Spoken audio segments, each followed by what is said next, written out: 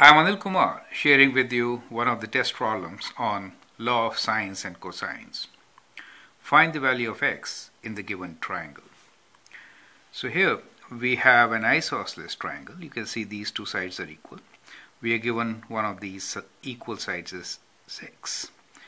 Interior angle for a line is 68 degrees and we need to find the length x of the line inside the triangle. Base of the triangle is 5.9.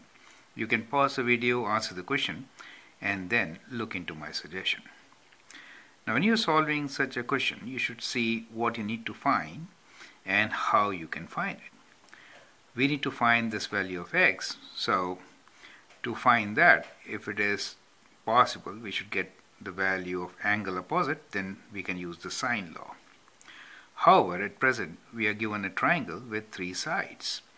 The 3 sides are 6, 6 and 5.9. As an educated guess, this is very close to 6, so these angles must be very close to 60 degrees, right?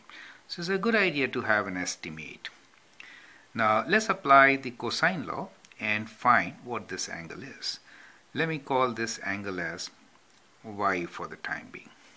So this angle y, we can write this as cos of y is equals to a square plus b square, which is 6 square plus 5.9 square, minus the opposite side square divided by 2 times these two side lengths, right? 6 times 5.9. Now you will see when it is an isosceles triangle, 6 square minus 6 square is 0, and then you get 5.9 divided by 5.9 cancels out. So you are left with cos of y equals to 5.9 over 6 times 2, 12, correct?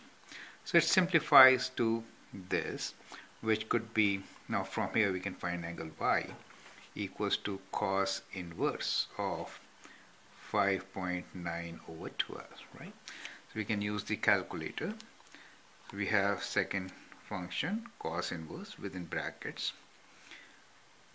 They already give you brackets, okay? 5.9 divided by 12 equals to 60.59.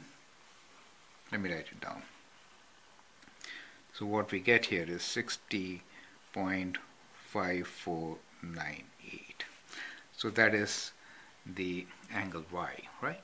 It is good practice to write it to 4 decimal places. Now, once we know this angle y, we can actually apply sine law within this triangle and find x, correct? So, length x over sine y should be equal to, we know 68 degrees, so length 6 over sine of 68 degrees. So from here we can find x as equals to 6 times sine of this angle, which is 60.5498 divided by sine of 68, right? So we get sine of 60.5498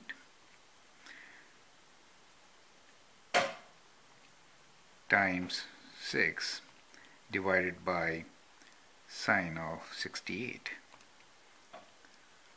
5.635. We get this is equals to 5.635. So that is the length of x, right? So we can always round it to 1 decimal place since the other side is 5.9. So let me write this as 5.6 units. So in this question, by combination of cosine law and sine law, we can find our answer. Hope that helps. Thank you and all the best.